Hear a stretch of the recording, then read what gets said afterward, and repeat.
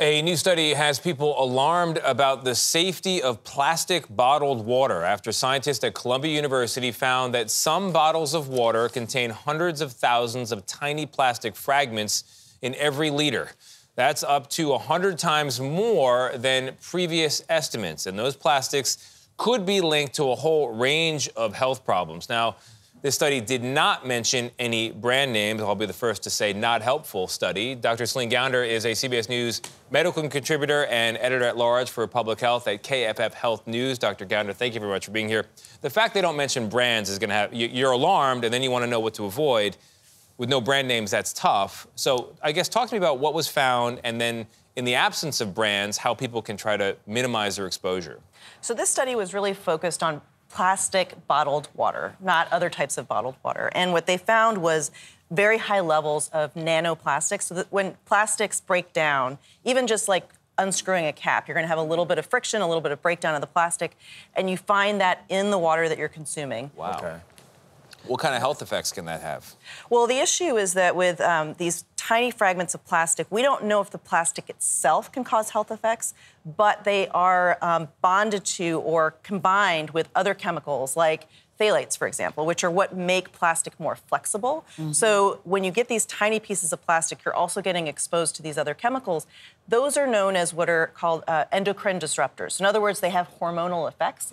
They can mimic, for example, estrogen and other hormones. And those hormones or higher exposures to those kinds of hormones can be associated with anything from diabetes to neurocognitive effects in little kids to cancer. And so that is why we have some real concerns about these exposures. Yeah, you know, I heard about this as I was watching Nora last night as I'm chugging on a bottle of water. So you instantly hold up the bottle of water and say, I don't see anything in there. You're saying it's so small that we can't see it. It doesn't matter the brand.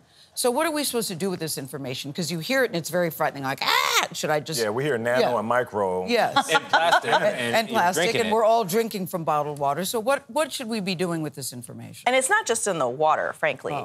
This is all in any number of beverages we consume, which also come, many of them in plastic bottles. It's in the food supply. It's in the environment. So it's very hard to avoid this kind of nanoplastic exposure.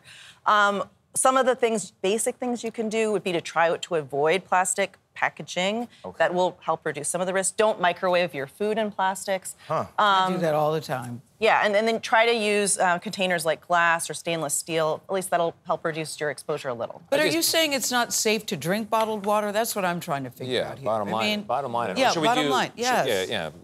Aluminum cans, glass bottled water?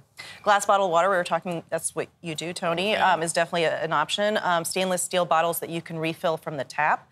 In fact, tap water, unless you're in a place... Filters? Can this be fixed? Use filters and... filters can actually introduce more plastic. I think just start eating plastic pellets for breakfast, people. Train your body. Get your body ready to handle it. But are you saying people should stop drinking bottled water? That's what I'm trying to get to here. What I would say is if you're going to drink bottled water, don't do it from a plastic bottle. Do it from glass or stainless steel. From the tap is generally going to be safe unless you have an area where there's lead pipes or something like that. Right. There's a lot of ifs, right? Yes. And then ultimately, this is so confusing and hard for the average person. This is why you have the EPA and the FDA that are out there that are supposed to be protecting us. I mean, this is their job. We can't do all of this ourselves. Just try to avoid it if you can. Just open your mouth when it rains. Like, right about that old school way. Dr. Gounder, thank you so much.